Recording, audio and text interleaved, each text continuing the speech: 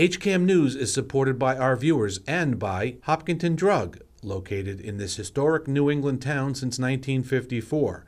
They are a multifaceted store dedicated to providing clients with an array of healthcare options. And by Webster First Federal Credit Union, providing financial products with attentive customer service to the local families and businesses of Hopkinton. Visit us at websterfirst.com.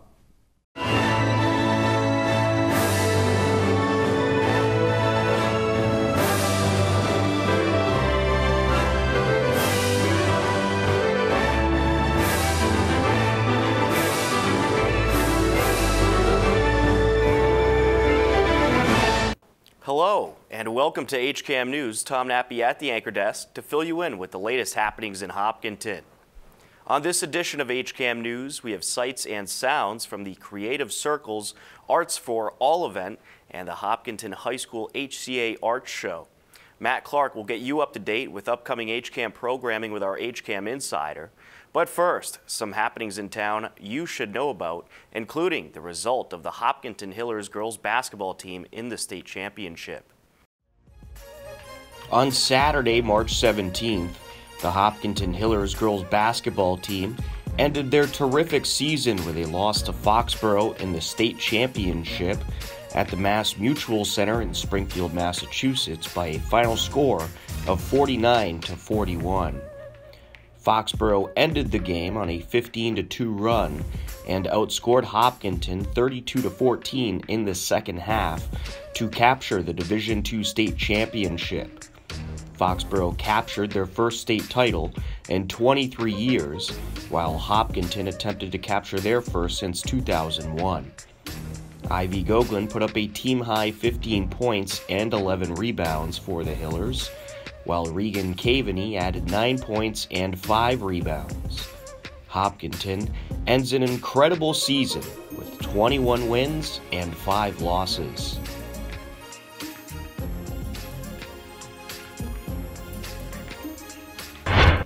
The Live for Evan Red Tie Affair was a success.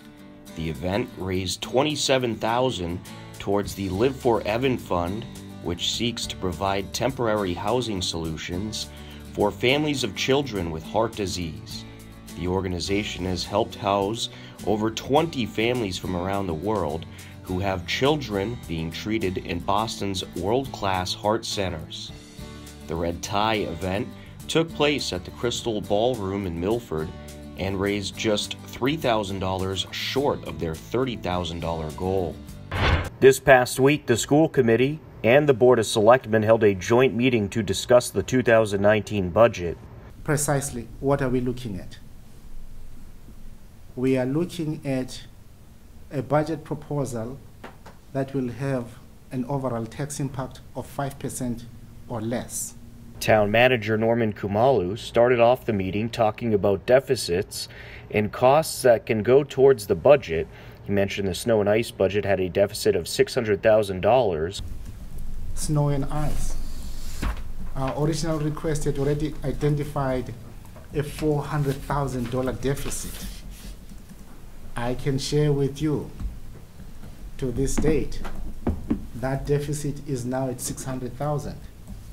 This morning, I received an email from the DPW director asking to deficit spend an additional $300,000 in light of the storms that are coming forth. And therefore, the funds that are relieved from the discussions regarding capital do add to the solution going forward. One of the goals of the meeting was to discuss ways to decrease the 7.4 increase of the school committee budget in order to avoid going over the projected town tax rate increase of 5% for 2019. We've come up against a place where it's really challenging to find additional cuts. And so I think as part of that process and ongoing discussions, the ways in which Mr. Kamalo delineated the things that are happening in the different areas of the budget planning, around redirecting funding sources, adjustments to operating budget, as well as the capital discussion. I think those things are very helpful, and these are all things that we've been jointly discussing. My understanding of municipal finance, and it's very limited, but that it's kind of frowned on to always to go to free cash for operating expenses. Snow and ice is one of the items that free cash is expected to be used for. That's kind of one of the accepted uses for it. But the thought being that municipalities should be able to be funding their expected expenses out of the expected revenues. The school committee had concerns that further cuts could lead to insufficient funds to maintain all of the current school programs. I don't feel like there are good options for us on the table. I feel like we are looking at what is the least bad in some ways. I feel like we put forth the budget that we felt was best. That said, I do feel like we all have a fiduciary responsibility to work for the taxpayers and to move forward in the best way that we can. We understand that it's a significant amount of money that we need to operate the schools, and we understand the stress that that puts on the taxpayers, and we are doing everything we can to mitigate that. But we are experiencing unprecedented growth. The general education budget, when we initially proposed our budget back in January, was a 0.25% increase, general education. 0.25% increase in general education. I mean, just to demonstrate that there are no more line items to cut teensy bits from here and there. A 0.25% for the general education population increase. Just, I mean, prices go up more than 0.25%. Well, right now, when we're getting down to the 11th hour, and we're saying, oh my God, we can't cut this, we can't cut that, that should have been taken care of weeks ago. People should have gotten down there and really thought about when we talked about a 5% budget weeks ago, and we talked about cutting out $1.2 million 2 weeks ago, that's when it should have been done. It shouldn't have come right down to today and maybe another 2 weeks and another 2 weeks. Next year, we really have to do something a little bit better. We've also talked about our projections. I've been here for 9 years. We've been lucky that our projections have worked well for us. That come September, what we put forth at town meeting, what we would have put forth at town meeting in May still works out to be fine come September. So I just want the public to know that the budget is actually balanced in September when the selectmen set the tax rate. A number of participants in the meeting noted that planning the budget is running too far behind. I have a real hard time then voting on the overall budget, knowing they went ahead and cut, you know, 5th grade music or whatever it is, and when we wouldn't have to cut 5th grade music. Well, no, but so just the timing of this is a big concern to me. Right, but I'm sure that Mr. Kamala will have all of the. He's not going to find out at 9:15 that we found $900,000. Right, but I think it's important that we all recognize and agree that all the cards will be on the table before we all start taking votes. The reason we don't have a budget a month and a half ago is because our board wasn't comfortable accepting a 7+% increase on the school side and 7% increase on the town side and handing that off to the townspeople.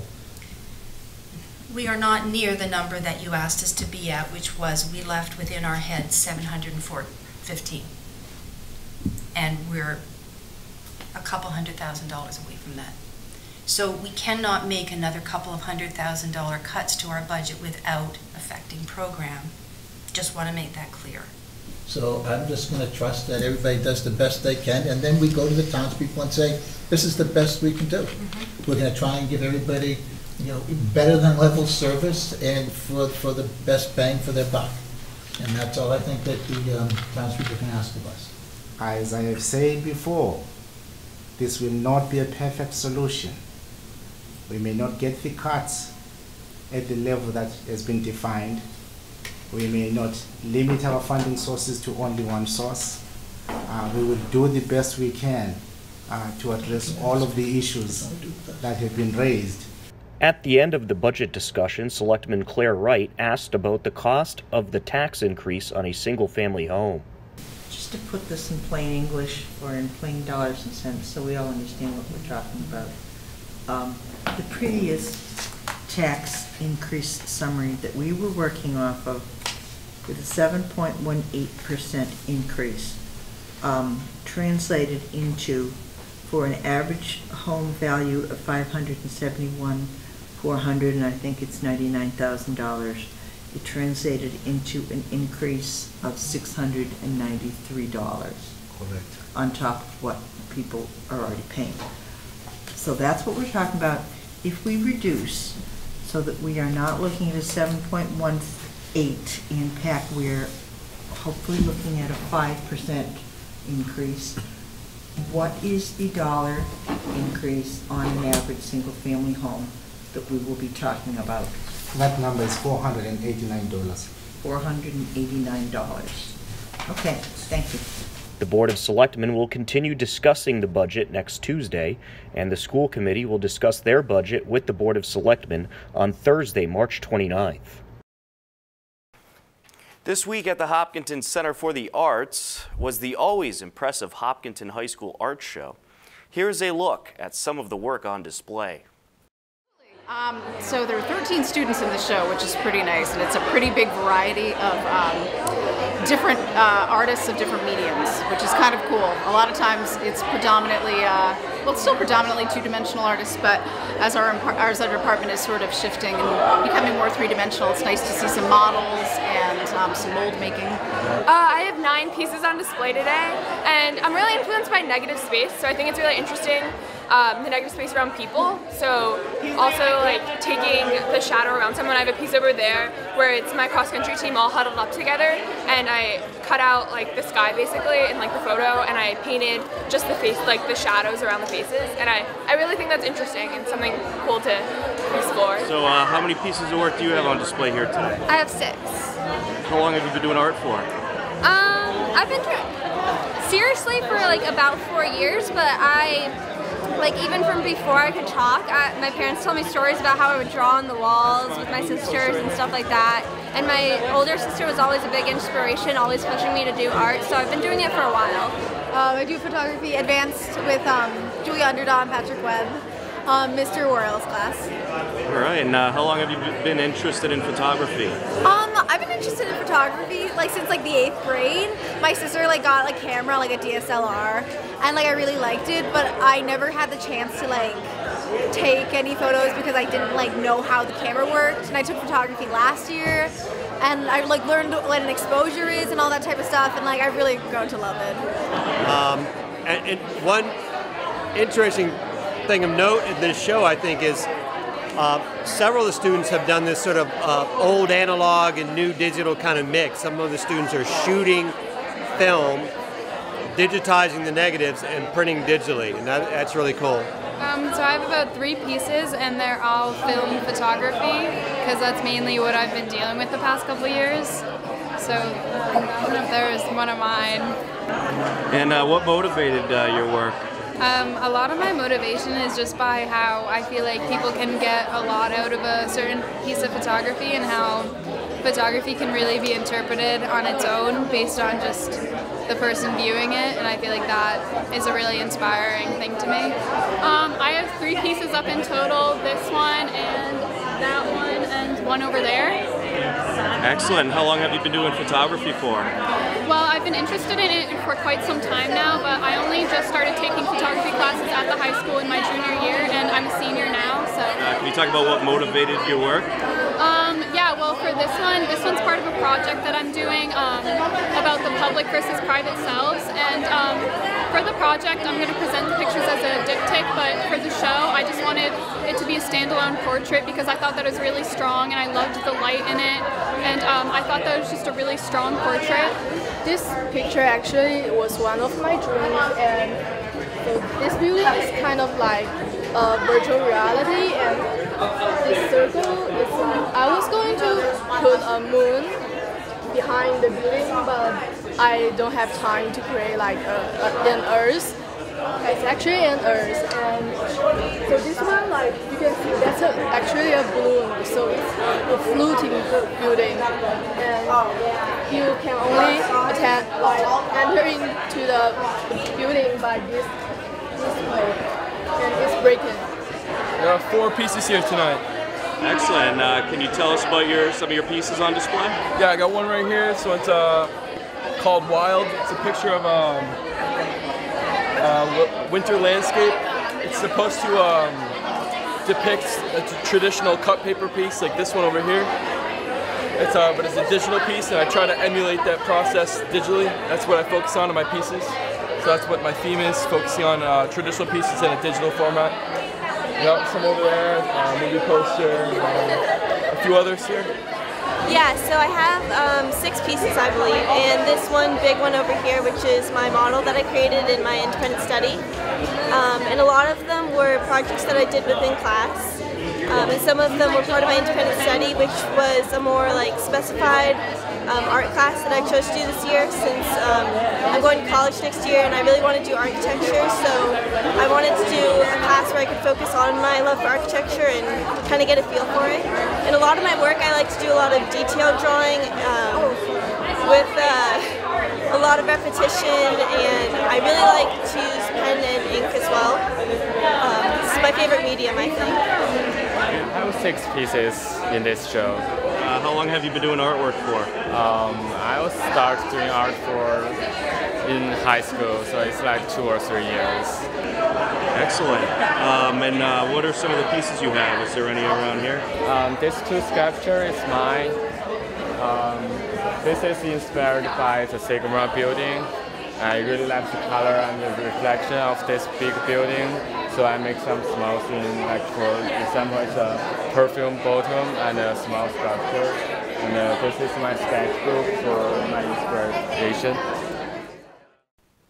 Coming up next on HCAM News, we'll take you to the Creative Circles Arts for All event at the Hopkinton Center for the Arts. Matt Clark has our HCAM Insider, plus a whole lot more ahead on HCAM News. Stay tuned.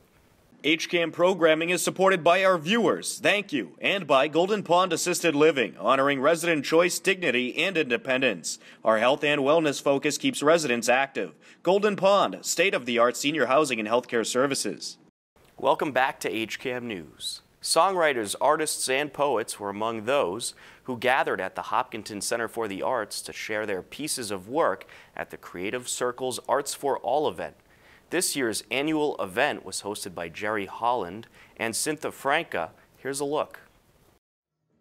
Songwriters, artists, and poets were among some of those who gathered at the Hopkinton Center for the Arts to share their pieces of work at the Creative Circles Arts for All event. The dance I would be performing right now, it's actually from the rural land of India.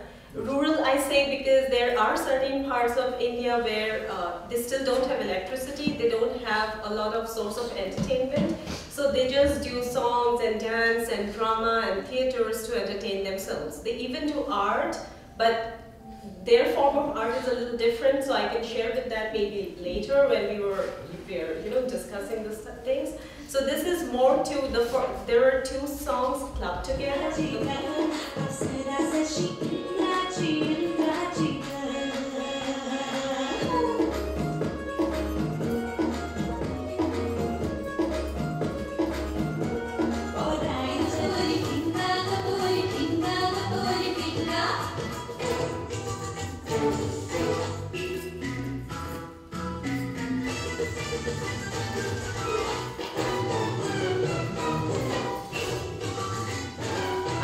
This is our Creative Circles program. I'm Cynthia Franca. I'm one co-host with Jerry Holland of the program Creative Circles Art for All. It's an inclusive program in town. And tonight we have our Creative Circles Small Work Show. We have 24 amazing arts. You have to come to check. The show will be by April 16 in Barn Loft Gallery at HCA. And tonight we're doing a round-robin event. What is that? People like sharing poetry, people sharing dance, visual arts, songs. This is our program. And you have like programs for the year, so we have April, May, September, October, and November. Come and join us. Is this the first time you've done this? Is there going to be more of these coming up as well? Yes. You have the round robin once a year, You started Creative Circles last year in 2017. That was our first program. This is our second year at HCA here. And you're doing our round robin again next year, February, March. We'll be doing the round robin event. It's very nice for people sharing art, inspire each other. This is our goal. This is our mission, build together a strong community through the arts. Salt has a sparkling effect, and alcohol has sort of like it leaves these sphere-like impressions. And some of the other paintings I get are from palettes, which are totally random. And I like this one because it reminded me of Helen Frankenhauer's work in stains. That's just from the backside of a pad. I'm having fun with it. I do a lot of florals. I started doing some trees. I like nature things, but I love with plants and florals and animals, and so I'm playing as well. So it's new. So this was sort of my first time hanging anything up on a wall, except for other people that have commissioned me. I've done house portraits, and yeah, mostly house portraits. We can watch the sunflowers bloom and grow in the light of the golden sun. This moment is here now, precious and dear. Now release the future and past. Breathe in this moment, notice this moment. Make this moment last, my friends. Make this moment last. There's one, a little teapot in the corner. However, when I was driving here with Caroline, she said I mentioned, oh, did you name it? I'm a little teapot.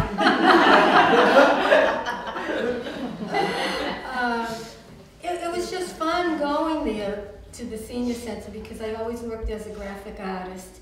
And to me, it wasn't work. I loved doing what I did.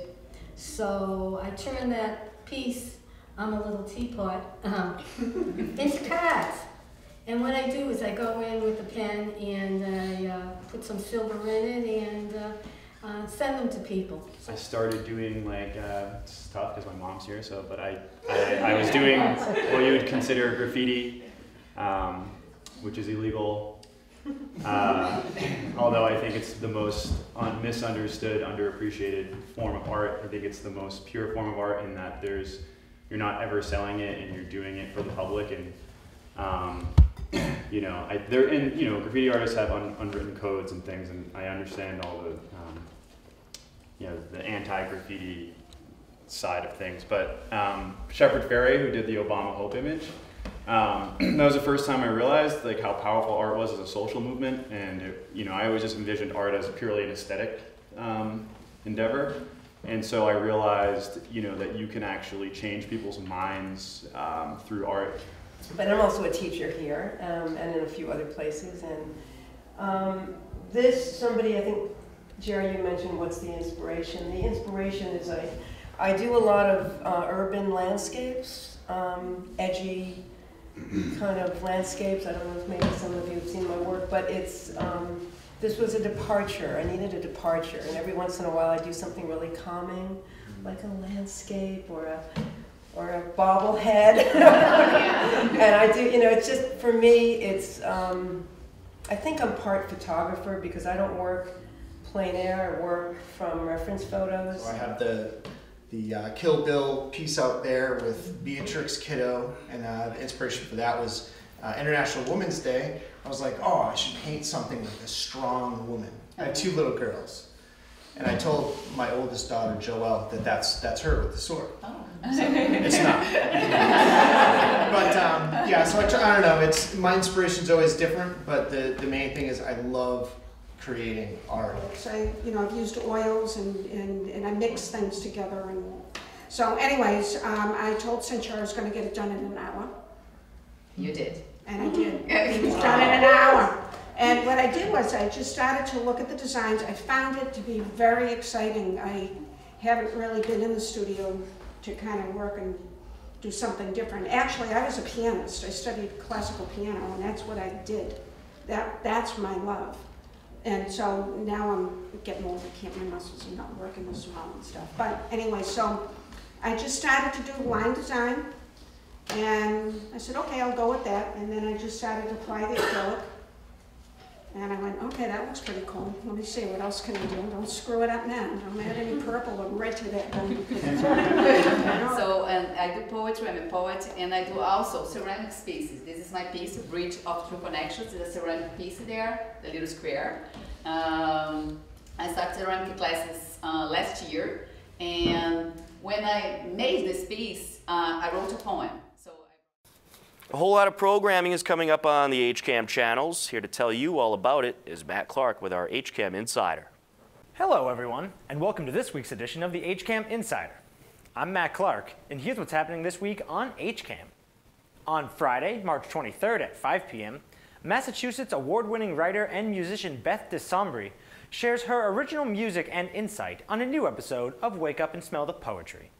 On Monday, March 26th at 7:30 p.m., the Hopkinton Planning Board meeting will air live on HCAM TV. On Tuesday, March 27th at 6:30 p.m., the Hopkinton Board of Selectmen's meeting will air live on HCAM TV. On Wednesday, March 28th at 7 p.m., Margie and Lisa are back and invite you to join the conversation on a new episode of The Margie and Lisa Show, live on HCAM TV. Tune in and join the conversation. On Thursday, March 29th at 7 p.m., the Hopkinton School Committee meeting will air live on HCAM TV. And we have a lot of new programming coming to air on HCAM Ed. First, we have the Hillers girls basketball team facing off against Foxborough in the state finals. We also have the latest from the Hopkinton Music in Our School concert series. And finally, the HHS Drama Ensemble's production of Harvey will air. If you want to know more about all of HCAM shows before they air, then head over to hcam.tv/connect, where you can sign up for our HCAM Insider newsletter. Or if you want to know more about what's happening in Hopkinton, you can sign up for our daily news updates. That's all for this week's Insider. I'm Matt Clark, and as always, thanks for watching. Back to you, Tom. Thank you, Matt. That will just about do it for this edition of HCAM News. Don't forget you can stay up to date with everything Hopkinton by checking out our website, hcam.tv, as well as our Twitter and Facebook page. Be sure to head over to our website to take a look at upcoming events in town and the latest happenings throughout our community.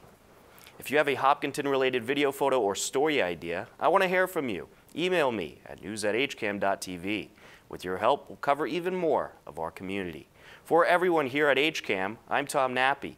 We leave you now with the current community listings and upcoming government meetings. As always, thanks for watching HCAM News. Take care and enjoy the rest of your day.